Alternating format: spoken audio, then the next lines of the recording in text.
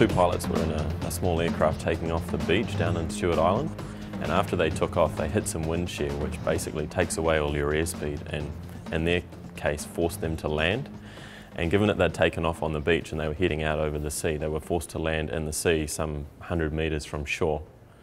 And they sat there for a wee while. They pushed the SOS button on the Spider, and then they decided that the best thing to do was to get out and try and swim to shore.